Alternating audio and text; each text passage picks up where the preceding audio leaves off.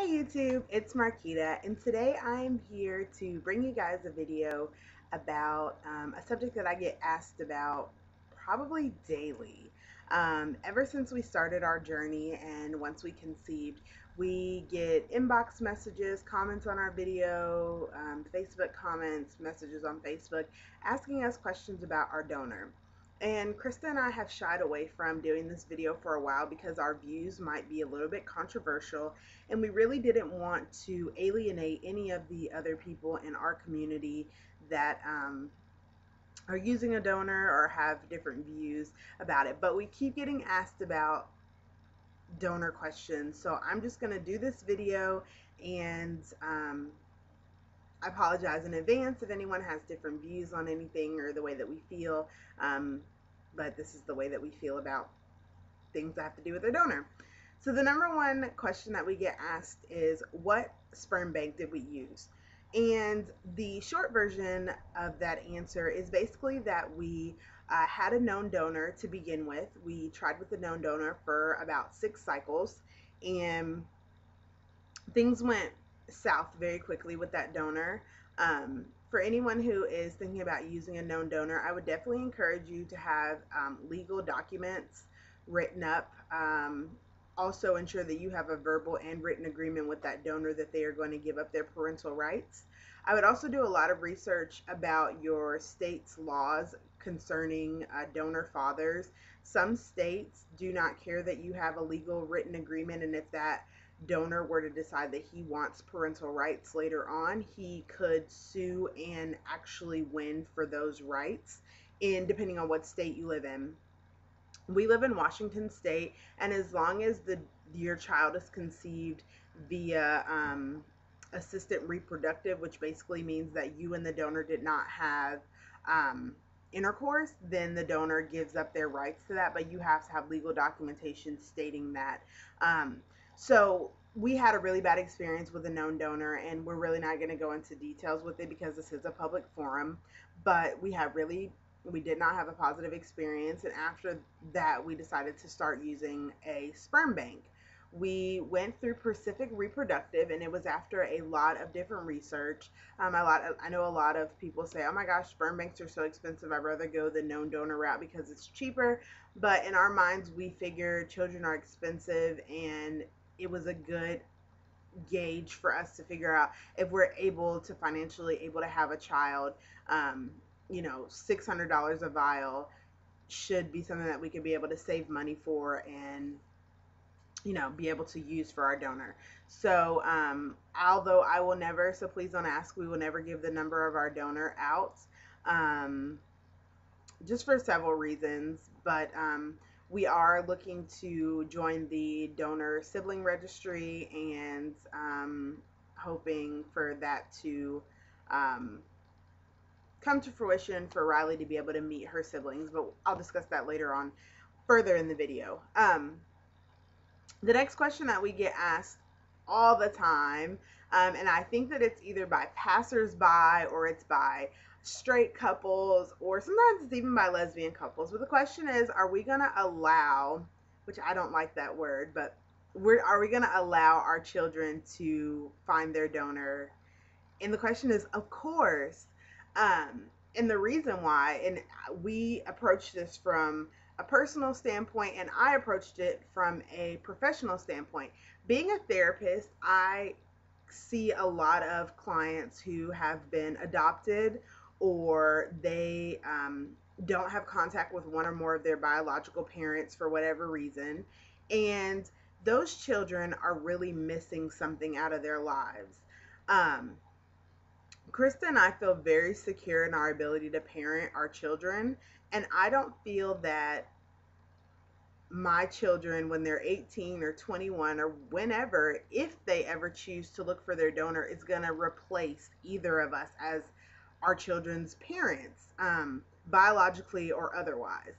And seeing children that I've counseled that had closed adoptions, and they could not, they had no way of finding who who their birth mothers were, caused those children to act out in a lot of different ways, cause them to not know where they come from. And that's a major decision that we decided we cannot make for our children. That needs to be a decision that they make on their own when they're adults. Um, that was our main basis for starting with a known donor to begin with, because we wanted our child to be able to say, this is where I come from and this is what my donor looks like, and have characteristics of my donor. We don't live in a vacuum to where we're so consumed with the fact that our children have two mommies that we want to erase the donor. Like, our children, as of right now, Riley would not be here if it was not for our donor. So it would be very selfish of us to just say, well, you have two moms and you just had some random guy and like whatever.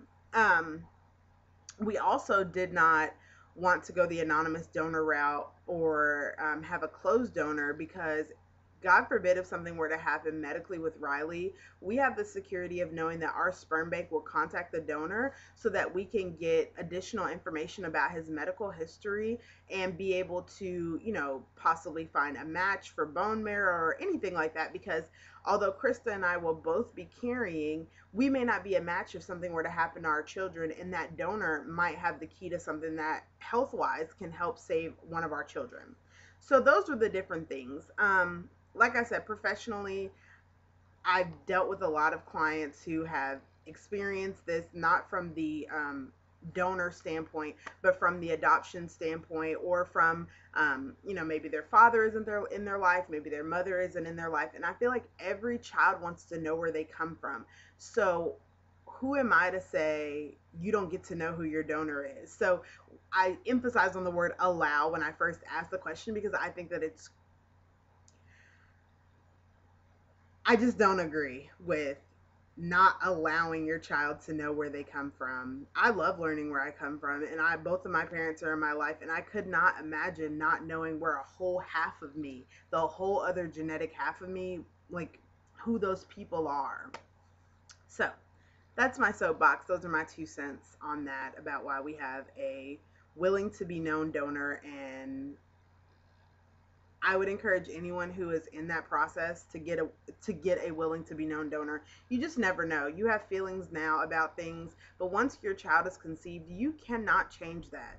The document that you sign from your sperm bank explicitly says that once you choose an anonymous donor, that's it. It doesn't matter if the child has a medical issue. It doesn't matter any of those things. They will not contact the donor, and that's a huge decision to be making for a parent to be making for a child for the rest of their lives.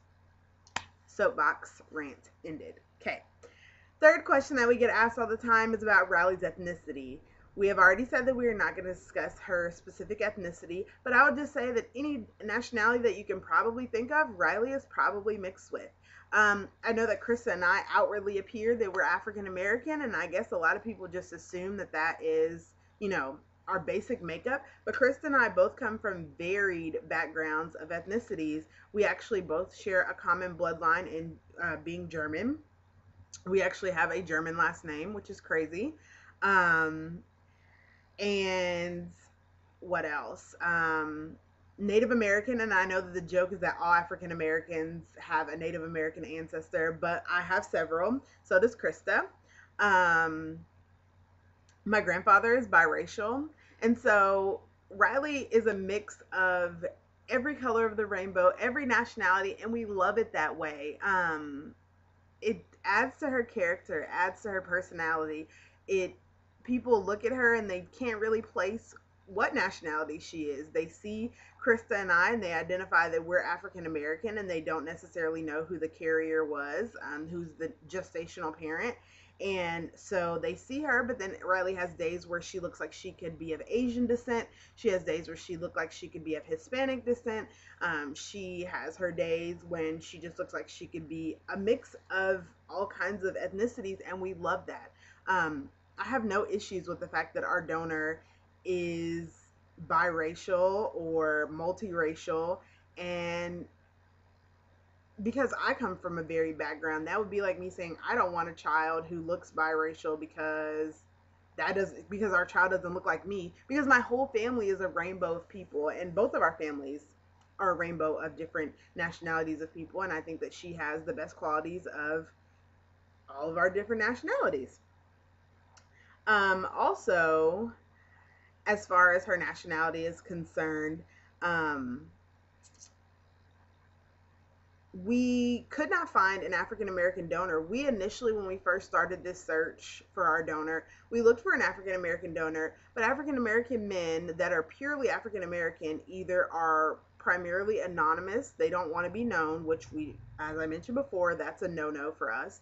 And or if they did want to be known, they didn't have the personality, educational background, or any of the other things that we were looking for. So over time, ethnicity just went further and further down the list. It was not something that was important to us, because it's our child and we're going to love her regardless. And even though Riley might be lighter than me, or might share a different not educational, a different ethnicity than I may have, she looks like me in a lot of different ways, and I'm sure that our future children would look like Krista, and so that is perfectly fine with me. Um, so yeah. So the fourth question that we get asked quite often is, will we allow for Riley to meet her siblings? And the answer is yes. It goes hand in hand with having the willing to be known donor and wanting to know where you come from. Um, I don't think that there's anything wrong with her meeting her siblings. I think that it's kind of cool. I would have loved to have like long lost siblings out there that I can connect with, that it could be in different parts of the world or different parts of the country or the state, what have you. So like I mentioned earlier, we will be adding ourselves to the donor sibling registry, and we're really looking forward to, in the next 10 years or so, maybe reaching out to some of those donor families, maybe having some get-togethers, and like maybe just getting to know them, and not having a like deep relationship, but at least Riley and our other children are able to know, like, I have another brother or another sister in another state that comes from different parents. And I think it would be really neat to like look and see those different features in those other children, and just talk to their parents and connect, and just, they're like an extended family for us. So yes, we will allow for our children to reach out to not only their donor, but to um, their siblings of that donor. And then to just round out the end of the video, some of the other questions that we get asked frequently are, how did we choose our donor? And I think I've kind of covered that over in the video, for the most part, and just in general throughout my journey and on Facebook. But basically, we chose our donor based on his educational background. Krista and I are proudly educated, and we enjoy education, and so we wanted to have a donor that matched us intellectually, so that way we could, have a child that we made sure, like, academics was a big thing that was ingrained in her genetics. So intellectually, educational backgrounds, um, his personality, and his pictures were kind of, they were nice to have so that we can keep them for Riley, but they didn't make a huge factor because our bank had children photos and then like mid-child photos. So that didn't make a huge difference, but I mean, I guess it's nice to see what your donor looked like as a baby and kind of have an idea. But I'll tell you guys that Riley looks nothing like her donor's baby picture. She looks more like me. When I was born, I was really, really light, like Riley is. My mom is actually a red bone. So Riley and I favor each other a lot. And she has some of her donor's physical features, but I think the skin color is the main thing that she has of her donor, and then everything else is just kind of like a mix, a modge podge of different things. But yeah, those are the things that we use to pick our donor. Education, his personality, his likes, his dislikes. One of the little fun facts is that he actually likes listening to Drake, even as educated as he is. And my wife likes Drake, and she likes Eminem, and the donor like that. And my wife was completely sold on him based on the overall picture, but those things like set him apart. And then the last thing that we just like to say, a lot of people ask us about our process in general. And what I always say to people, and people might think that it's rude, and I apologize if it comes across that way, but research. Do your own research. I know that people come to YouTube because YouTube is like a learning, sharing experience, but do a lot of your own research because everybody's journey is not the same. We started with the novel ideal of, oh my gosh, let's have this intimate experience at home, and we're going to inseminate in our bed and not have to have a doctor there. And then reality kicked in 6 cycles later, and we weren't pregnant, and we went to a fertility doctor after continuing to waste money on, $700 worth of sperm. To find out that we had a fertility issue, and the romance was taken out of it. But you know what? We had our child, and we weren't continuing. I mean, I would have never gotten pregnant if we would have continued at home. So do your research, know what you're doing, read up on it, but don't stress about it. I see a lot of moms that TTC and they overly stress about it, like they take 50 million tests when they're trying to find out if they're pregnant, and they just stress. And I'll tell you what, the cycle when I was not focusing on TTC, the cycle when I was not stressing about it, was the cycle that we got pregnant. And I know that people that are TTCing hate, especially straight people, I hear it all the time, hate when people say just relax and it'll happen. But that's when it happened for us, when we relaxed and we didn't stress about it and we didn't overanalyze everything. That's the main thing. So just don't stress, research. And if you're trying at home and it's not working, then go to a doctor and get a full fertility workup. Doesn't mean that you have to get on Clomid. It doesn't mean you have to get on Femara. It doesn't mean you have to go the medicated the medicated cycle at all. But at least you'll know where you stand, instead of, if you're a lesbian couple, spending hundreds of thousands of dollars on sperm and you have an issue like blocked fallopian tubes that you would have never known about if you wouldn't have gotten it checked out. So that is my donor question video. If you have any other questions, please, before you ask me, think about how you're phrasing these questions. I know that YouTube is an open forum, and I'm very open about my life. However, the way that some people ask questions come across very rude. So think about how you're phrasing the question if you have a question, and we will definitely try our best to answer them. If they are too personal, I'll tell you right now that I'm not going to answer them. My wife has a very guarded stance about our life, and there are some things that we have agreed that I will not share via YouTube. So that is my donor questions video. If you have any questions, comments, concerns, put them in the comments section below. And thanks so much for watching. Bye.